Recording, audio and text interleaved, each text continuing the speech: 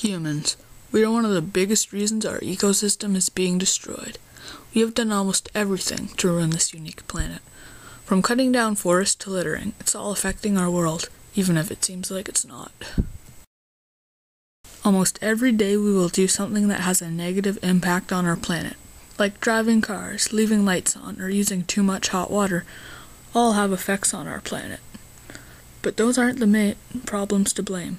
Things like pollution, clear-cutting, and burning fossil fuels are making the big impacts.